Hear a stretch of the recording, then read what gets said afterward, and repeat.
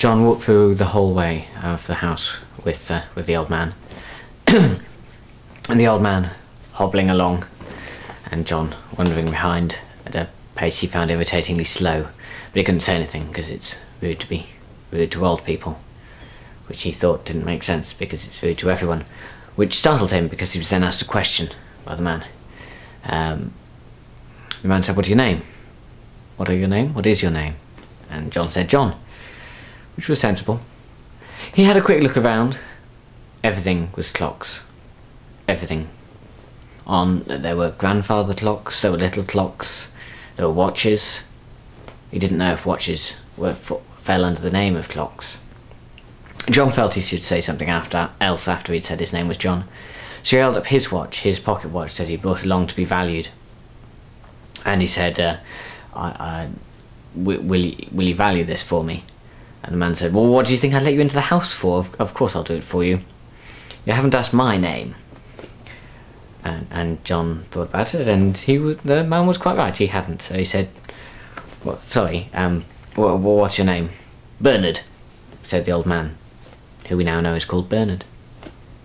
And he pointed in the direction of the door. John hesitated for a moment, not quite sure, and then realised that of course the man was just pointing in the direction he wanted him to go. And so John wandered in. He ruminated for a second on the fact that you can't think properly when you're nervous, and you do stupid things like not recognising that someone pointing at a door means they want you to walk through it.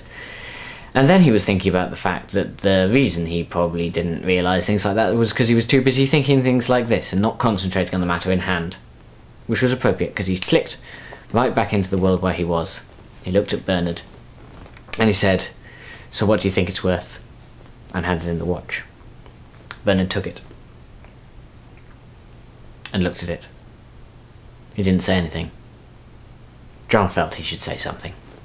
So he said, "You do value watches, right?" Which was the stupid thing to say because there were, as I've already said, clocks were everywhere. "Of course I do watches," said Bernard. "You are a singular young man." John thought this probably wasn't a compliment. But again, you can't be rude to old people.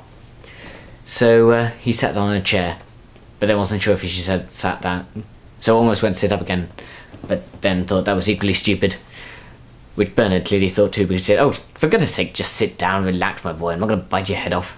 Yes, I do value watches. This is a very nice watch. This is a very, very nice watch." "Where did you get it?" It was my grandfather's," John lied. "I see," said Bernard, nodding carefully to himself, and picking up what John assumed was coffee. He took a slurp. It was irritatingly loud and quite disgusting. But you can't be rude to old people. "Well, it's worth about..." Knock, knock, knock. Knock, knock, knock. The knocking at the door was very insistent, and had stopped Bernard right in the middle of his sentence.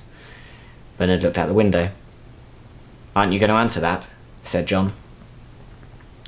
"No," said Bernard, which was an unusual answer. "Come with me." John did. They walked out of the living room through a door that John had never realised was there in the first place, because it looked like a bookcase. This led to a corridor which was much more sparsely designed than the rest of the house he'd seen so far. There were no clocks, for a start. It looked almost like it was originally a servant's passage. Bernard, with impressive speed for someone who was still hobbling, pushed open an old side door. They went through it. They went round to a small, battered-looking garage, which Bernard opened with a little electric remote. "What are we doing?" said John. "I'll explain in the car," said Bernard, with irritating confidence.